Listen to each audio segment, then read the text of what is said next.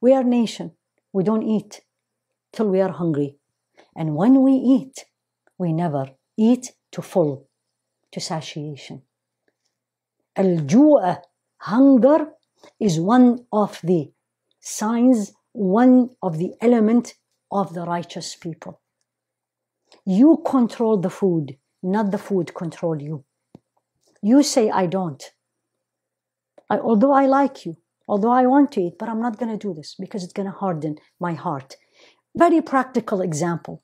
Most of you probably have seen this. When you eat heavy dinner, how is your Isha Salah?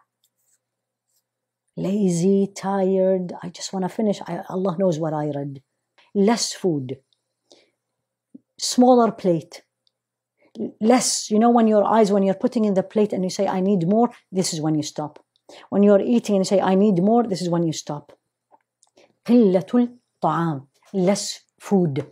And the famous hadith, and this is in At-Tirmidhi, Rasul alayhi salatu wasalam, this is on Al-Miqdam ibn Ka'b, ibn Ma'ad, he said, the son of Adam will never fill a container or a vessel worse than his stomach. And he says, enough for the son of Adam, small bites that will keep him going. So he's not like very hungry, he cannot or she cannot function.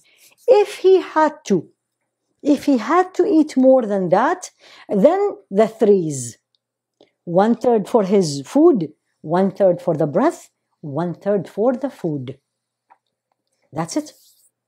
That's it.